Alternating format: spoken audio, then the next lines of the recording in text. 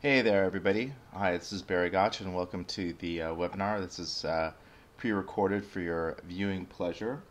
We're going to just talk about Sapphire Sparks just briefly. Sapphire Sparks are an industry-leading plugin. Sparks is the Autodesk nomenclature for plugins. They're the same plugin that you'll find in Avid and Final Cut Pro, After Effects, and Nuke.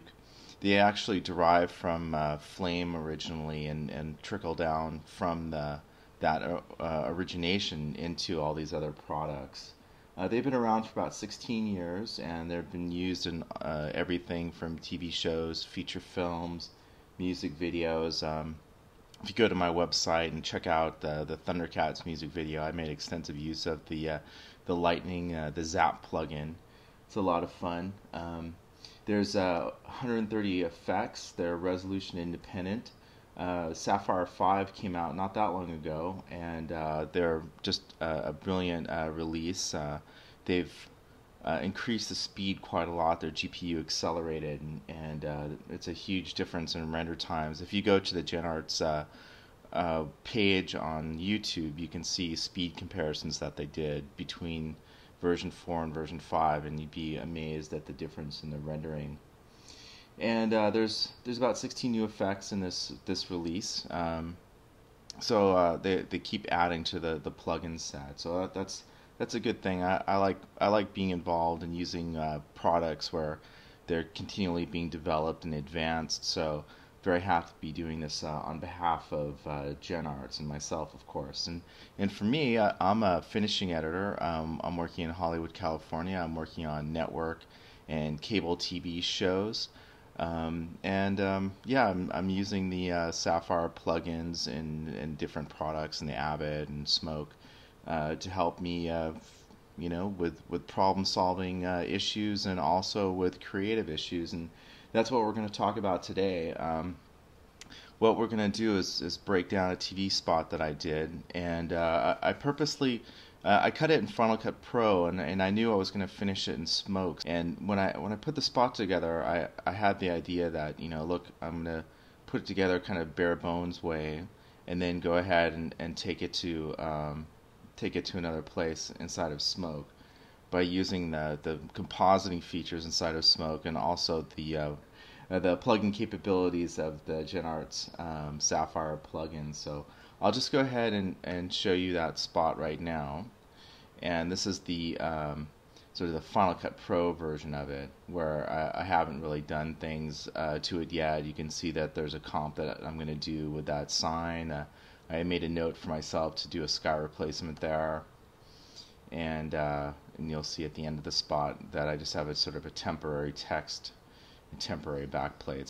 Okay, so let's take a look at that spot now. Thought your season was over? Think again.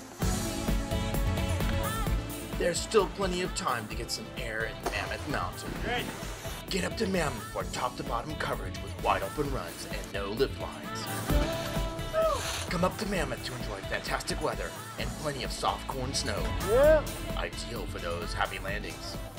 Hurry, because the fun ends July 4th. Call 1-800-MAMMOTH and make your reservation now. Alright, so we're going to take a look now at the pre-finished version, because actually when I started preparing for this webinar, I thought, well, there's a few things that I actually didn't like in the final version of the spot. So I'm going to go ahead and show you what I came up with, and then we're going to sort of go back and break some of those things down and talk about how I use the GenArts plugins specifically as fix-it tools and also to enhance it. And there's a few things that I actually found that I want to make even better with my newfound knowledge of these plugins. Thought your season was over? Think again. There's still plenty of time to get some air in Mammoth Mountain. Great. Get up to Mammoth for top to bottom coverage with wide open runs and no lip lines. Come up to Mammoth to enjoy fantastic weather and plenty of soft corn snow. Yeah. Ideal for those happy landings. Hurry, because the fun ends July 4th. Call 1-800-MAMMOTH and make your reservation now. So you can see that quite a bit of work went into this spot, and I'll sort of just break it down a little bit before we get down to really, going down shot by shot and having some fun with it. So I knew, like for example, here where originally where those three skiers were coming by before, that I wanted to do some kind of fun, exciting graphical treatment to it. So I went ahead and you can see I did a freeze frame, then I've added that film damage plugin there in the background, and those star shapes are actually a plugin that I used to create a matte to cut those stars out. So we'll go back over that. Now this graphical overlay I made in a combination of Photoshop and motion and hand track that, as a matter of fact, to follow that along. So we have this shot here. That sign is actually a still frame that I comped in, tracked, and relit inside of Action. This one is sky replacement. If you remember, that sky was like totally blown out and it didn't have any clouds in it, so I went ahead and color corrected the foreground and then tracked in that sky background. This shot here we're going to go over in a little bit of detail, because that originally, because it was a new camera that I had, I didn't know that I shouldn't be shooting interlace for a progressive spot, so that footage is interlace. We're going to go fix that with the plugin. This one I actually did quite a lot of work with the secondary color correction inside of smoke, but you can see there's still some banding in the sky, so we're going to take care of that banding as much as we can with the D-band filter. This is that same overlay that I made. This is some text that I did, some 3D text that I did inside of Action. That whole back plate was done and generated inside of smoke. And so yeah, we're gonna sort of dress up some of these spots that don't really have anything going on with them, and talk a little bit more about how this was done. First, I want to take you into a little bit of like a how-to of using the Sapphire plugins inside of smoke, and it's a little bit different than you may be used to. So I just wanted to sort of discuss that for a minute. So really, the way that you access the plugins is there's two ways. So right now we're looking at a sort of a sample timeline that I've built up here, and I'm sure you're familiar with this image of the Saturn logo, or the Saturn. Now you'll see that inside the Sparks browser when you're actually looking at the thumbnails. When I go ahead and want to apply a Sapphire plugin to a clip, there's two different ways of doing it. There's as a soft effect in the timeline, and then there's actually on the desktop. So in your tools menu, you'll see that one of them is Sparks. So we'll just show you the regular one. This is the basic video tools here, where we have the resize and strobe and changing field dominance and those kind of tools. And underneath that tool we have the Sparks. And the way you access them, you can see that I've been doing a little preparation work for everything. But the way that you go ahead and access the Sparks on the desktop to do a desktop effect is that you tap on one of these wells, and that will fill in that effect that you chose. But if you want to grab a new effect, or if these wells are empty, you hold down the Alt or the Option key, you tap on it, and then you'll get this list of plugins. And if you look at the top here, you'll see that here's the path inside of your application, User Discrete Sparks Sapphire 5. And this is helpful to see them in this list view or titles view. But if I tap over here for proxies, that's where you'll see that familiar planet, the Saturn image, and how it looks as applied to the clip.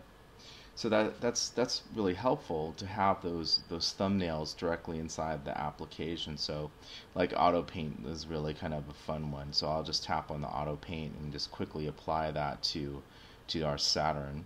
So then I tap on this now that I've selected it. And you'll have to excuse the recording, but this is actually a red selection arrow, and that means I'm selecting the front, which is this input source over here. So that is what it's saying, like, okay, I need one input, and that's the source, and that's why the selection cursor is red. So I'll just tap in the upper left corner where those timecode numbers are of that image, and then I get the white cursor, which is the result cursor, and I'll just tap into an empty spot on the desktop.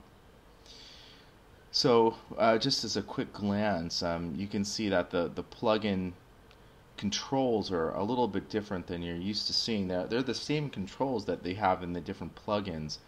It's a little bit different in the sense that for the Autodesk plugins, it's all these auto paint plugins are all under one parameter or one plugin. So you have the familiar sketchy, bumpy, sketch, pointilize all underneath this one plugin category, the auto paint. So, and you don't see any kind of movement here because we only have it selected to a duration of one frame, and that's the duration of that one clip was a frame.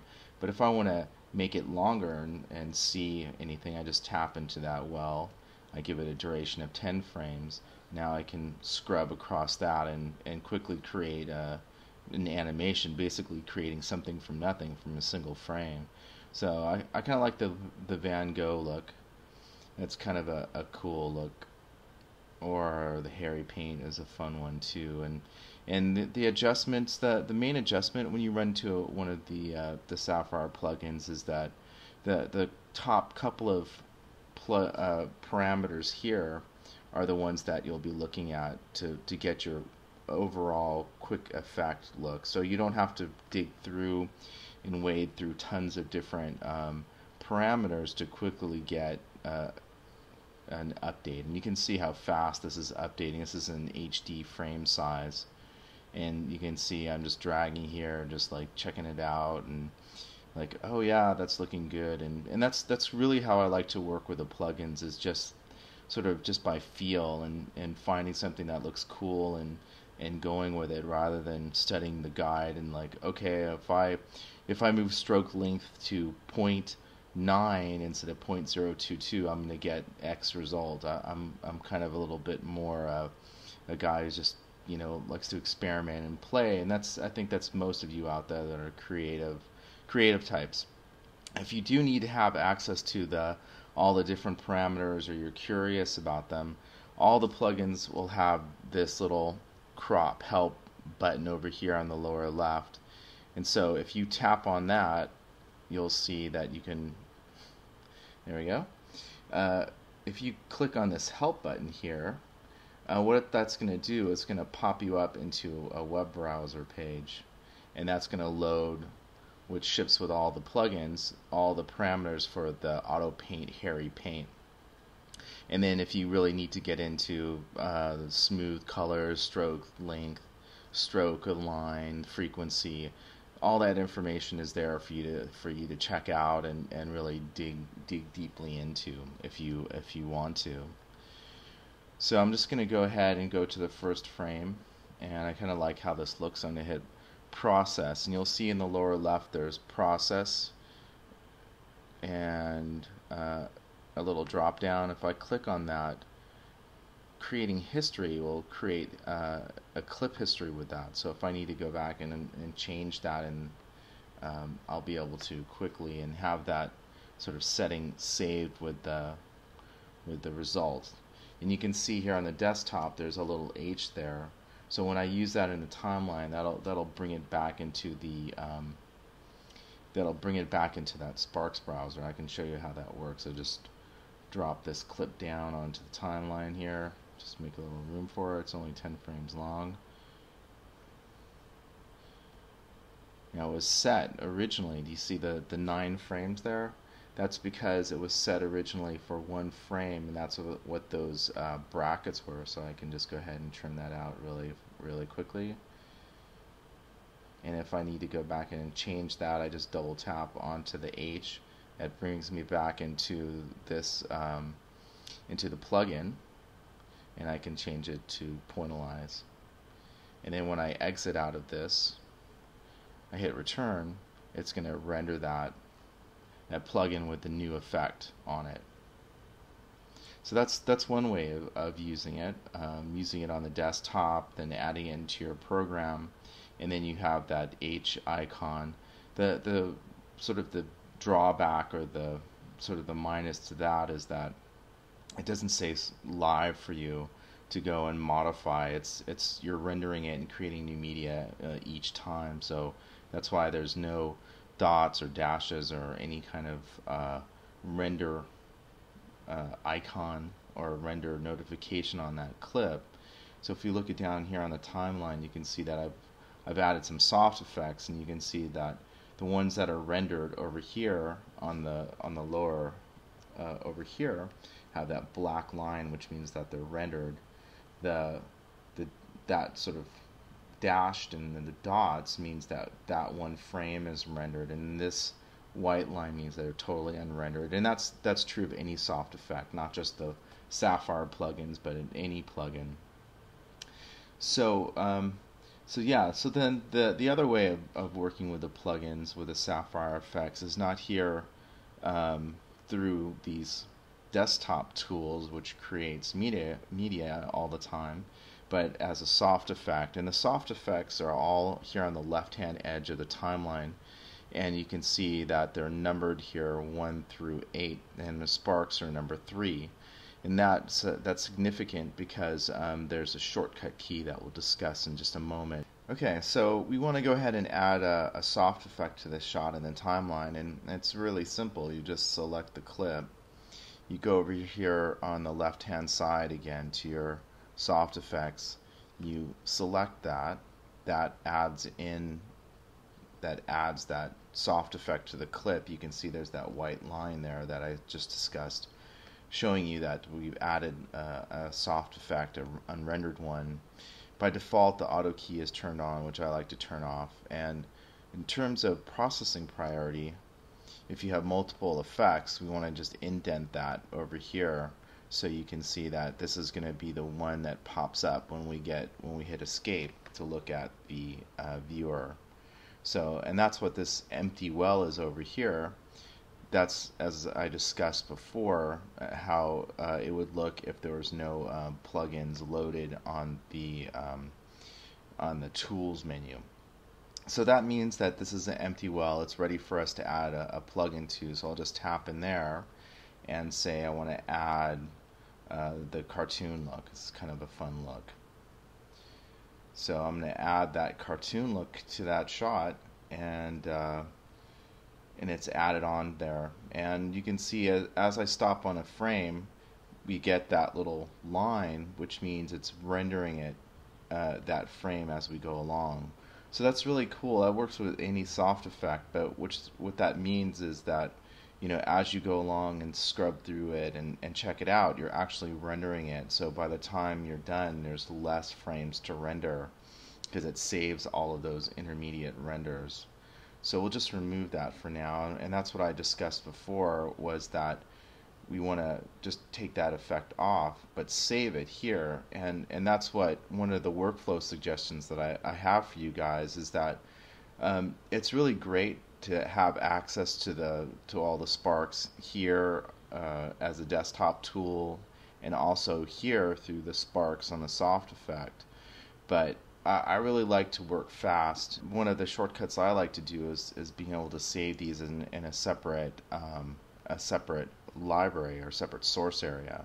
So that's what I have up here on the left, is that I've saved off some sort of pre-built effects and transitions. And the way that I'm going to do that is if I hold down the Control-3 keys and click on that clip, the tip of my pen, you can see I got that little SP, which stands for spark. So I'm going to drop that here in the source area, and I'm going to hit escape, and that's going to do a quick render of that one frame. So basically I've just created a thumbnail of the cartoon effect. So you can see it still says Saturn over here, but I'll just tap in this bar on the left, hit escape, and I'll just type in cartoon. And so I know that's the cartoon effect. And anytime I need to access that, you know, I have smoke is telling me this is a soft spark soft effect, where it says SP soft effect, and I just labeled it cartoon so I know that I can have access to that. So say I want to have the TV damage plugin instead of that. If I hold down the F key, you can see that green cursor pop up, and that means copy. So I'm just going to copy that effect and drop it on here, and that's going to replace the cartoon effect, and it's going to replace it with a TV damage plugin right there, which you just saw. What we want to do is add a bunch of effects to a shot. So the way you do that is that you create something that's called a container. So I would select this clip, hit container, and then double tap on it, and then I can add layers here with a layer button on the lower left, and I can add soft effects in just by dragging and dropping. So say I wanted to add the scan lines effect here, I would just hold the F key down again, drag it to that empty timeline, and it's added that in. So if I move the playhead, which is this yellow hash mark there, if I move that up through the effect, you can see that I'm actually changing the result. You can see it maybe a little bit better here, like this. So then to exit the container, I just hit exit here in the lower left. And then down here, I've actually created a more of a multi-layer effect. So if I double tap, I go into this container. I've added, that's also kind of a unique thing about the Sapphire soft effects, is that you can add them onto empty tracks in your timeline like I just demonstrated. And the way that works is that you just, like I showed you before, you just add a layer, it's an empty layer, and you can drop an effect on it, just simple as that. So now I've got I have four effects on one clip that's still being seen as one clip in the timeline. So now I've added the crazy cartoon look, the edge rays, and then a vignette on top of that. So now I have four effects on one clip in the timeline. So let's just cycle through those again. So there's the unaffected shot, there's a cartoon, there's a scan line, the edge rays, and vignette.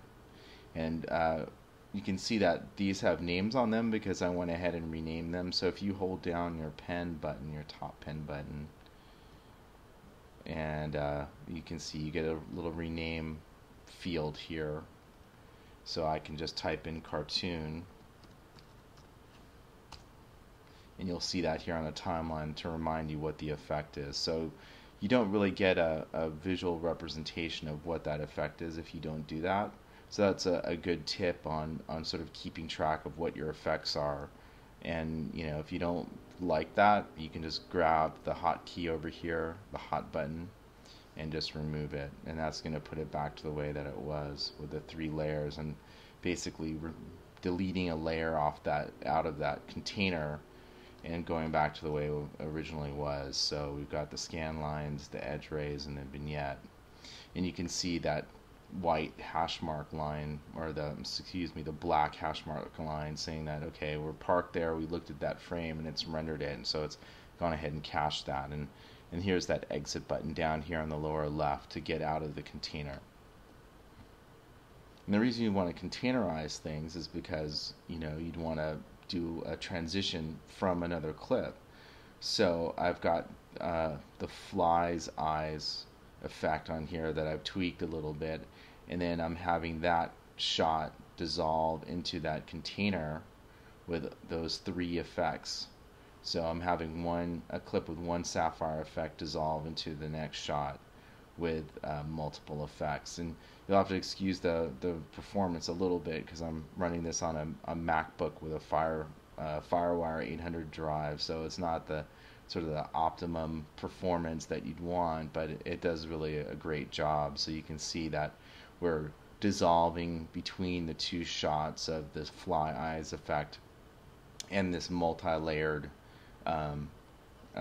plugin, multi-layered Sapphire plugin. And then just for fun, on top I've added the glow transition and then the blur on top of that.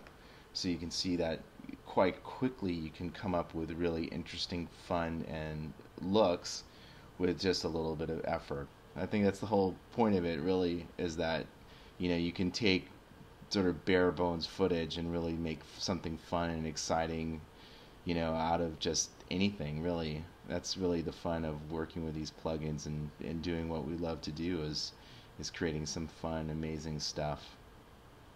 So yeah, that looks pretty cool. So we're just going to switch over to the next timeline, which is another great feature of Smoke, is that you can have multiple timelines open in your project and jump quickly between them, just like we did. So what I've done to this this timeline, you can see that there's these bars here, and those are actually what are called cue marks. And those cue marks are sort of little breadcrumbs I've left for myself to see what we need to address to sort of finish off the spot here. So this is the spot as it came across from Final Cut. Obviously I've done the composites, and I've done most of that work already, but we're going to go ahead and sort of take it to the next level. As I mentioned before, just some of the things that occurred to me when I was digging in and preparing for this webinar, things that I could do better. That's what it's all about, really, for me. Is you look at something and you work on it, and now you go back to it, and it's like, oh yeah, hey, let's do that, or let's do this. And that's part of being a finisher and creative finishing, and having access to these great tool sets that you have in Smoke and with the Sapphire plugins, is that you have this flexibility to take something that was done and add to it and create a better product than you were originally given. And that's exactly what we're going to do.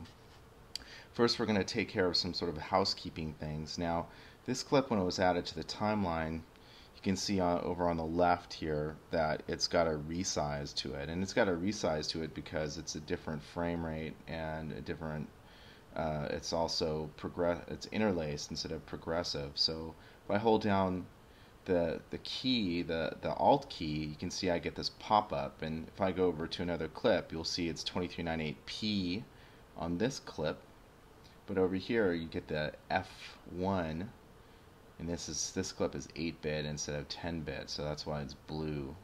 So we're going to go ahead and fix that so it'll appear in the timeline. Now you can see that I've sort of pre-baked it down here, but we're going to go through the steps to make that happen. So the S field remove. So I'm just going to get a new source area for working on these couple of shots here. So I'm going to hit the match button, which is the /, and that's going to match that clip. So now I've got this raw clip with the marks on it from the timeline. And if we go to the full screen, you can see that as I step through, and you can see that skier, the guy's interlaced. Oh yeah, and as you step through it too, you can see that there's no pull down in it, that it's just a pure interlaced clip. And those are some of the worst ones to deal with, fast movement in a progressive project. So we're going to go ahead and fix that using the field remove spark. So I've got it assigned here to one of these wells, so I just tap on it. I click over here in the upper left to select it, and I drop it in. Now, this is no magical thing where it's just going to make it perfect, but we can see with just sort of the base effects that we've gotten rid of a lot of the combing there. You'll see some on the ski poles and on the slalom guide, but for the most part it's done a pretty good job right out of the gate. It also gives you options down here on the bottom of the screen to adjust it, and like I was saying before, I'm just wanting to just make this as best as I can quickly and not sort of jump through. See, I've just by changing the threshold matte just a little bit, I've cleaned up some of those edges. You can see it's also a render intensive plugin in the sense that as I pen up, it'll update the frame, it'll sharpen it quite a lot. So that's looking pretty good. maybe adjust it a little bit more.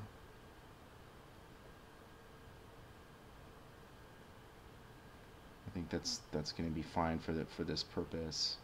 So I'm just going to hit process, and so this is 44 frames, and you can see a little bit of a jello cam, but it's definitely a lot smoother than what we had before, and we'll do an A/B on that.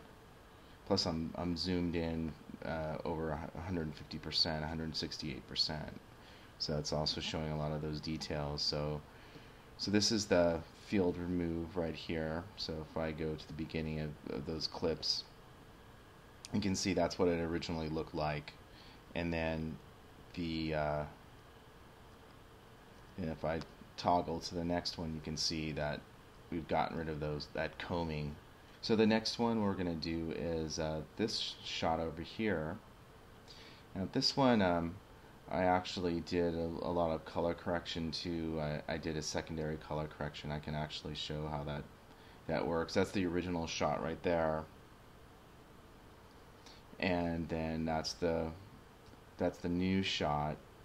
And you can see though we've got a little bit of banding up in the sky, so we're going to go ahead and fix that. I'm just going to hold the F key down and copy that shot out to the desktop, and like I said, you can use it either way as a timeline soft effect, and sometimes I just want to do it quickly on the desktop, create that new piece of media, and move on. So we'll just scrub into that frame with the sky. We'll click on the deband filter, and we'll just tap the time code, and we'll go into the effect. Now we'll just scrub into where you can see the sky. And one thing I want to mention too is that there's a way quickly to go between the source and the result. So if you look here in the lower left, there's a pop-up here. It says result, and then you click down and you get source. So that's a way to toggle back and forth between what your original shot looked like and your result, so you can see very quickly how that's coming along. We just want to take a look at the sky, and the quick way to toggle between the source and the result is the F1 is for the source and the F4 button is the result. So if we toggle back and forth, you can actually very quickly see what the default parameters. Oh, and by the way, if you need to load the default parameters, if you get kind of like off the reservation, hit right here on the lower right. It says load defaults. And also, I do want to mention too that by default the sparks only have one undo, but GenArts, being very smart people, they've added an undo button over here as well. So it gives you multiple undos in terms of your workflow. So you can avoid using that one in terms of this module and this set of plugins, and stick with this undo button over here on the sort of underneath the frame count. So yeah, we'll just toggle between the F1 and the F4, and you can see that it's smoothing out the sky quite a lot.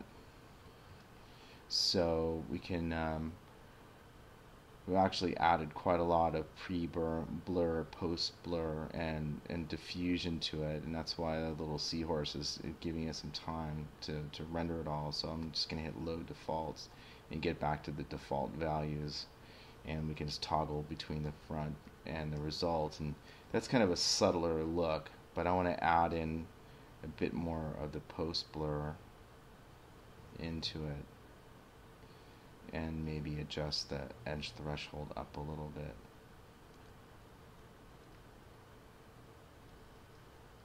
So we're toggling in between the source and result, and that's all I really wanted to do is just sort of knock it down a little bit.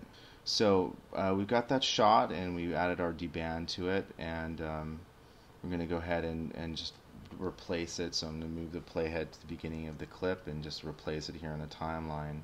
So here's that shot we were just working on, and that's the note that I left for myself here, add blur motion. So let's take a look at that, because it's really kind of a fun look, because this is a great shot. This guy's doing an amazing trick, but I just wanted to sort of add a bit more flash to it, which is the kind of the point of having these great plugins. So yeah, let's tap on our Spark. We're going to click over here. We're going to go into the browser. We're going to find Blur Motion Curve. We're going to add that to that shot and then double tap that, and that's going to take us into this browser. The way this works best is to kind of give it like a really cool kind of a snap zoom effect. So what I'm going to do is holding down the I key, I'm going to quickly go through and set keyframes for all these parameters. And then go ahead just a tiny bit here, and then add keyframes here at their default values. And that's going to sort of set the boundaries, so to speak, of the inside and the outside of that parameter, because we only want to do it. You get the most effect for just doing it on a short amount. So we're going to really crank up that Z distance.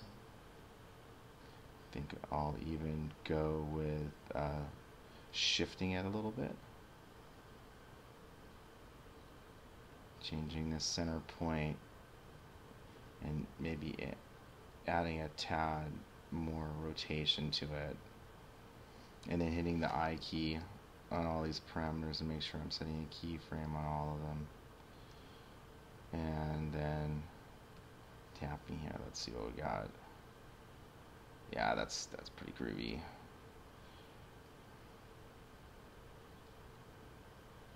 And our control keyframes are holding up nicely, so we can just go back. So I just hit process, and that's just going to render that shot. And it's saying it's going to take about a minute, and it's kind of typical of some of the if you've ever back in the day in the Avid where you were using that the blur motion and getting those crazy snap zoom kind of shots, you're used to kind of the heavier render times, because it's really an intensive plug-in, and it's actually quite improved with the GPU acceleration. You can see that render is done. I mean, in the time I was talking about it. So you can see that. There we go. We got some cool like zoom in snapping action. I'm much happier with that now. I think that's much better. Kind of adds into that hyper real effect of having those overlays and everything. Now this one is interesting because we want to add in a transition, but there's 0 frame handles on both sides of that cut, and we're kind of like going from one sort of theme of the spot to the next. So I really want to add in a transition. So what I'm going to do is I'm going to reach into my bag of tricks. I'm just going to remove that and get it out of the way. I'm going to go back to over here where I have those transitions that I've pre-built, and this one is 12 frames and 6 frames, so I'm just going to go ahead and move the cursor over here, grab the swoosh pan, hold the F key to copy it down, and then I've essentially just added a swoosh pan on top of those 2 shots. Just that fast. That's that's something that I just pre-built on the timeline on the empty track, and I've saved it off. And I'm going to do the same thing with the glow transition here and just put that on the middle. So we've got a glow and a blur happening at the same time. And I know that's actually kind of a fun look that people like to do.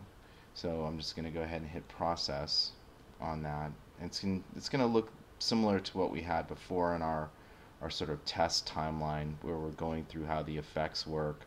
And this is just showing you how you would use that in a practical application. So we've got the shot, we've got a blur and a flash, and we're done. It was just that fast and easy to sort of add a Sapphire in as a transition effect where there's no handles. So now we're going to go into this composite a little bit.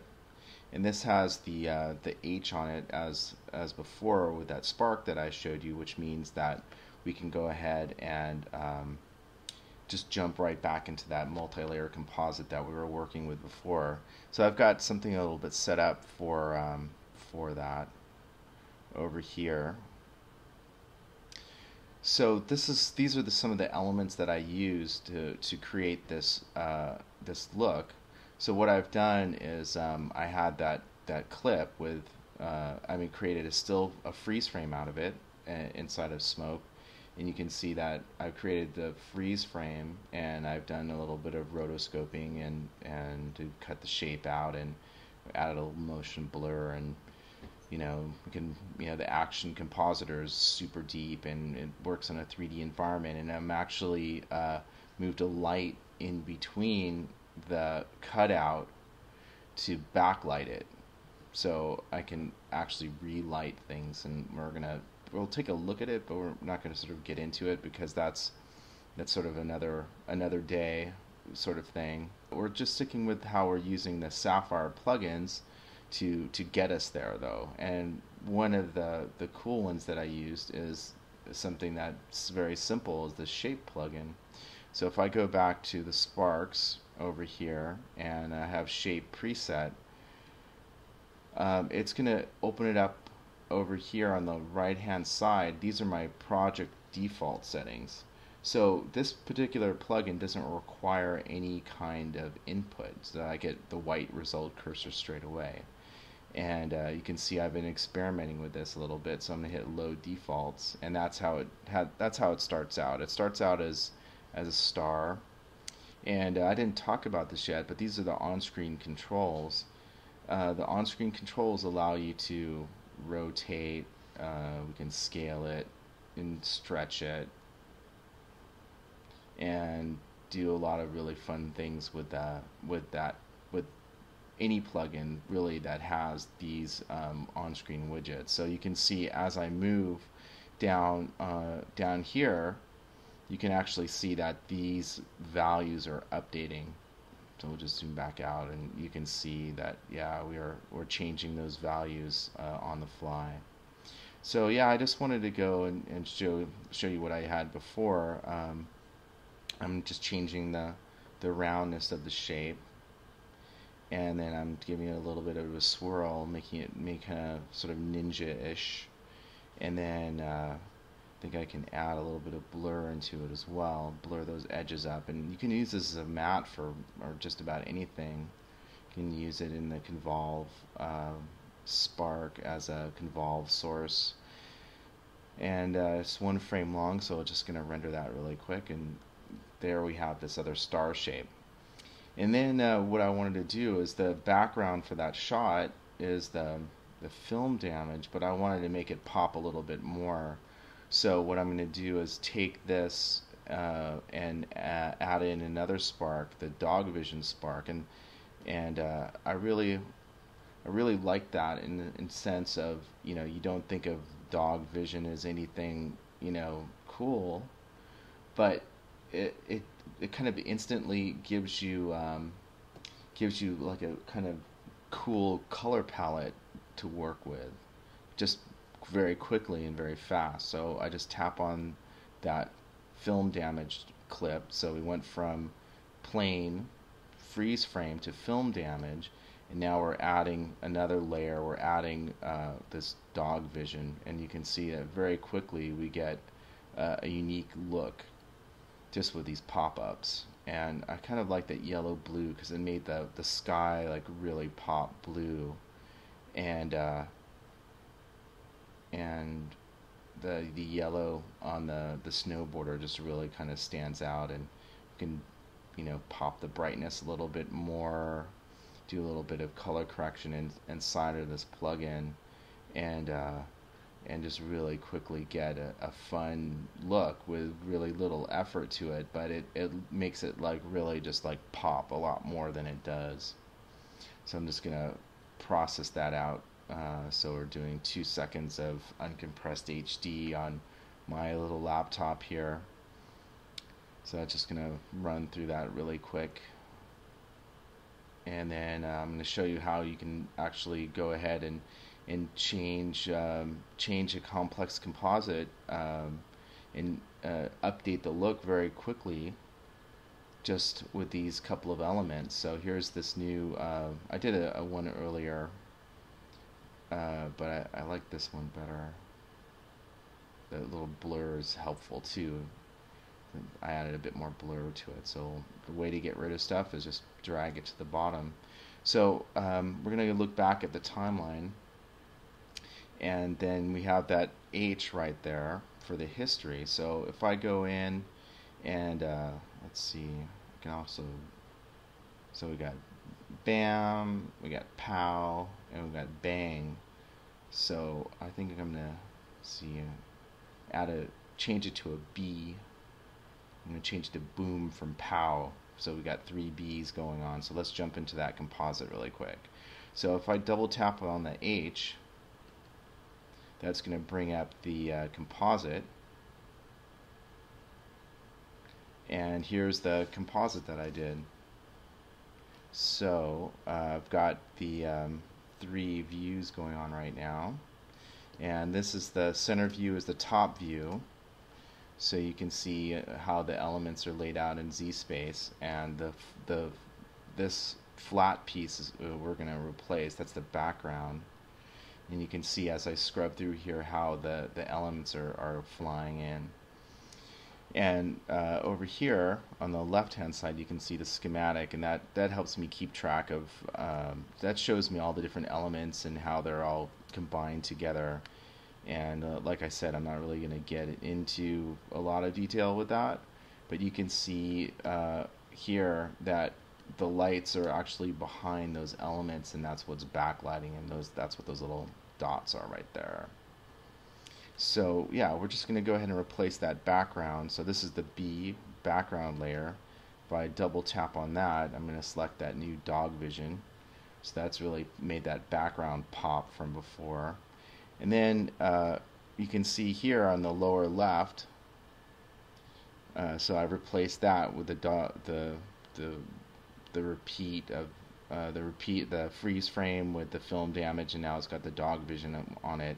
And then you can see the S for the shape, the S shape layer, and if I click on that, you can see the matte. So basically, it was just a solid color that I've added this shape plugin to. So if I select the shape layer, double tap on that, I can select that new matte, and that's instantly updated in my composite. So you can see as it flies in, I'll replace all 3 of them. It might even be more fun that way because it's rotating, and so it's like almost like that that shape is being warped by the speed and rotation that it's coming in. So I think that's pretty cool.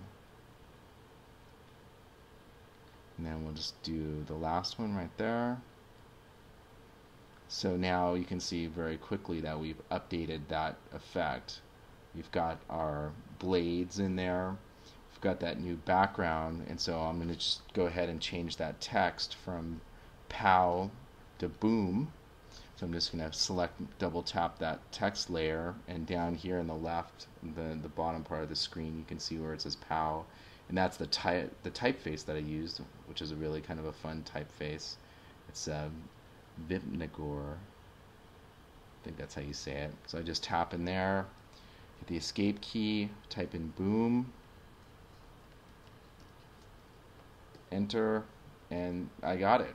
Those are the changes that the creative director said that they wanted. They wanted a different shape for that middle one, and they wanted all B's. So this is a 14 frame composite, multi-layered with motion blur turned on. So when I hit return, it's going to go ahead and render out this entire composite back to the timeline. So it's going to take just not too long to get it all rendered out. You can see there's the motion blur on the text and on a guy flying out at us,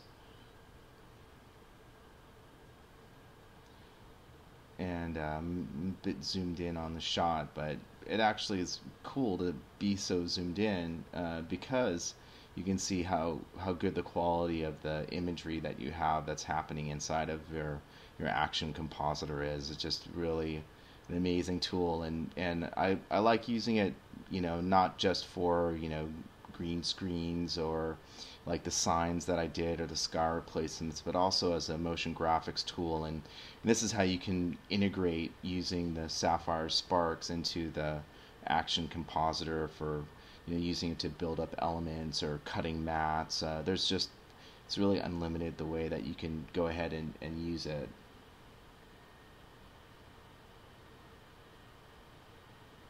So we're done already, and as soon as we're done, we're going to get kicked back to the timeline so we can just see how it looks in context. So there's our update right there.